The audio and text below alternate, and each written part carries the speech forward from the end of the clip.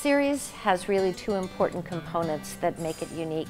We bring local youth into a professional kitchen, and under the direction of a holistic chef, they learn to cook. They learn about real, whole, healthful food and its connection to their own health and their own lives. And in the process, they prepare health supportive meals that are then delivered by volunteers to cancer patients and other people with life-threatening illnesses throughout our community.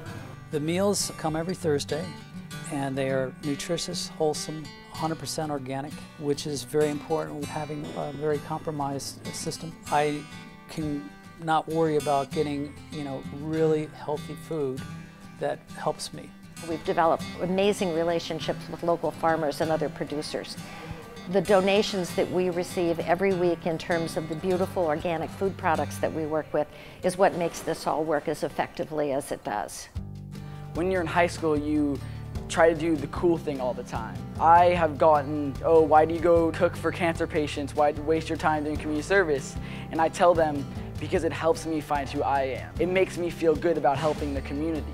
Farmers donating produce, people coming in here volunteering their time to cook the food, and then giving it back to the community for those who need nourishment. It's a complete full circle. I had stage 4 lung cancer, and I'm clean now. And I believe that food is one of the reasons. I do believe that food have a big part in healing.